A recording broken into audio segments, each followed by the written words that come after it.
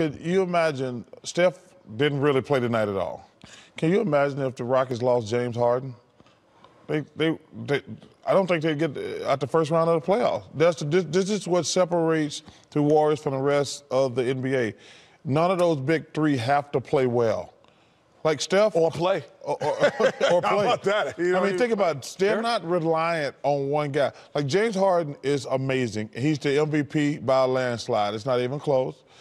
But he has to play great for the Rockets to win. And I don't know if he can beat them 4 times. He got to have 4 great games in a week and 7 games.